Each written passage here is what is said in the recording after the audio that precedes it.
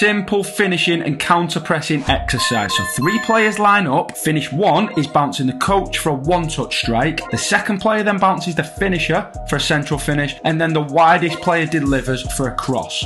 3 players then come out from behind the goal, where the finishers then have to stop them scoring into mini goals at the half. Now for the key variable. So all finishes should be off 1 and 2 touch to make it realistic. Make the finishes and the crosses specific to the players and their identities.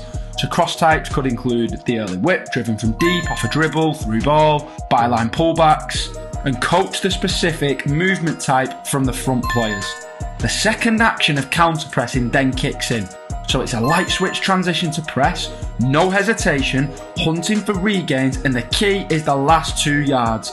Don't force them back or just apply pressure, we're stealing for regains and breaks to goal. Okay, simple.